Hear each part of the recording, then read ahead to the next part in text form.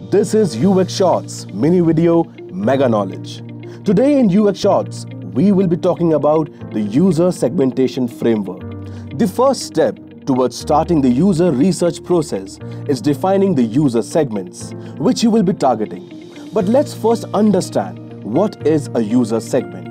A user segment is a group of users with shared characteristics that form a part of a product's existing customer base or could be a part of a potential customer base. Segmentation helps an organization or brand decide which set of users should they target within the whole universe of people available to them. The user segmentation framework is widely used to define existing and potential segments based on four main parameters: demographics, geographic, psychographic, and behavioral. Let's look at each one of these in detail. Demographics. These are statistical profiles of the population of a place that forms the basis of segmentation and user profiling.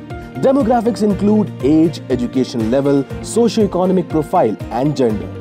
For example, a very simple form of segmentation is to divide your users as per age groups.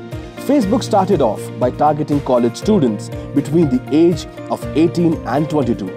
However, as it grew in popularity, other age groups such as 22 to 28, 28 to 35, and 35 to 50 years old also became target segments. Now let's move on to geography. User segments are also defined based on geographies, as the users within different geographies display different characteristics. Geographical segmentation could be done on the basis of urban, semi-urban, and rural or metros, Tier 1, Tier 2 classifications. Think of news apps which caters to an English-speaking audience in metros, but vernacular audiences in Tier 2 and Tier 3 cities. Now let's talk about psychographics.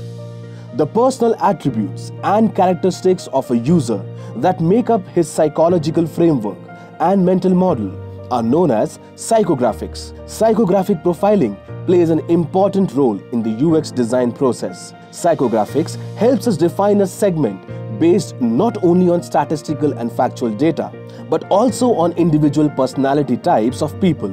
For example, a 25-year-old living in Mumbai and is a first-time job holder is carefree, financially unaware, and has not yet started thinking about his future financial safety. This segment of financially unaware young millennials is a segment for a bank which wants to launch financial advisory services. Now let's talk about buying behavior. This represents the behavioral patterns that a user exhibits towards buying a particular product or service. Buying behavior could be of many types and generally depends on the type of product being bought. For example, some people do grocery shopping with a list and some without. Some do it on monthly basis, while some may do it on an ad hoc need basis. Some may always buy the same brand, while some people regularly switch brands. Some people may prefer to get a subscription of monthly essentials, while some don't. At the end, the segmentation framework helps us define those meaningful groups of users that we want to target for our products and services. So this was all about user segmentation framework. We hope that you've liked this video. Do watch UX Shorts, mini videos, mega knowledge.